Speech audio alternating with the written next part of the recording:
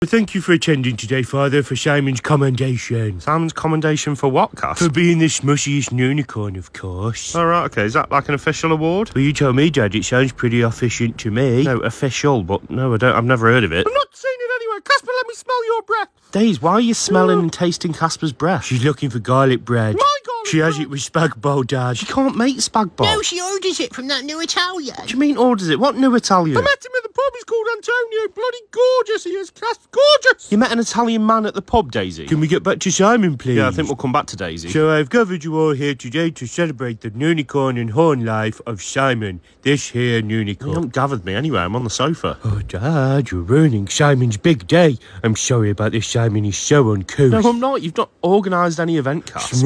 Simon, you mustn't say that about my father. Mustn't say what. He's just a toy. No, he is not a silly Susan, so how dare you, Simon? Right, if he's calling me all these things, I'll have a listen, shall I? I don't actually think he's saying anything. I'll put him back on his pedestal. No, you've ruined it. I don't want him on there, Dad. I haven't ruined anything, Casper. You were doing some little event thing for him. No, take him off, Dad. You've absolutely done it this time. Hope you're proud of myself. Casp, stop being silly and just leave him on there and carry on with your little awards ceremony thing. Fine, I've gathered you all here today to celebrate the life and achievements of Simon, the horned unicorn.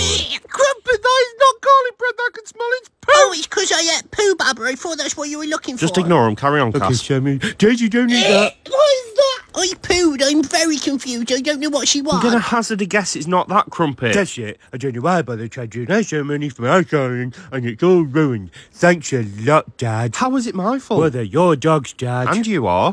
How could you say such a thing about me, referring to me as some sort of pet? I think we need a house meeting. I vote get rid of Crumpet. I'm here to stay, Barbara. Tell her, Casp, but I'm not annoying. Tell her. Days, come on. Casp's going to tell you something. Casp, tell her. Tell her I'm not annoying. Tell her, Casp. Dad told me not to lie. Crump, why don't you just leave him alone for a Oh, a second? toy.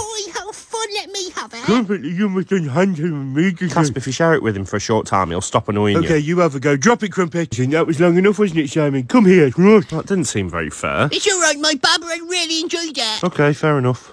Right, we'll try again, Casper. Okay. We're asking people if they like the content to follow and share the page. Dad, we've spoken about this before. It's not right to do this. Yeah, but you keep getting the wrong end of the stick, Casper. I've said it before. I'm not going to encourage people on social media to follow a poor girl called Paige around, Dad. That's not what I'm asking. If you can't see the gravity of what you're saying, then you need serious help. There's no one called Paige. What have you done with her, Father? Nothing. See what's happened now? But nothing has happened now. It's the page on Facebook. Well, I don't think Facebook should be naming things after Paige. She might not have agreed to it. No, Casper, no, I give up. Everyone just needs to calm down.